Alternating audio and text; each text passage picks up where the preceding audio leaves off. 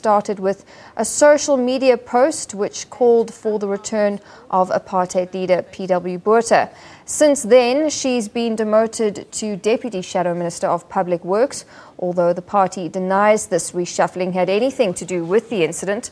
The post caused a storm at the time, with some calling for Kohler-Barnard's removal, but DA Fedex Chair James Self says the party has to do the right thing and not make its decisions based on popular opinions.